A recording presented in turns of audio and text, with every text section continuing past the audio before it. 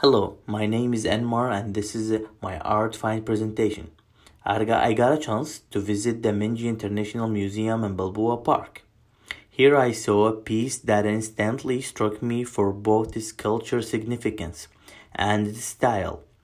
The piece is called entitled Man and Woman by Bill Traylor. It is done on cardboard with what little materials he had available to him, paint and limited color pencils. The artist was a former slave who was now a free man and expressed himself through art in the late 1930s.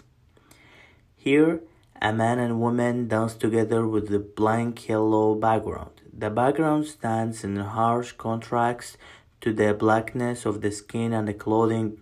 Trailer creates juxtaposition by having a green shirt and a checkered dress for the woman.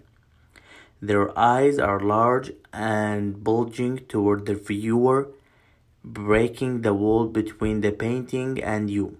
The piece could be considered a modern from the Cubism, as the characters are overly simplified to shape, done perhaps because of limited artist skill, but also to reduce the piece to simply a man and a woman dancing together forever.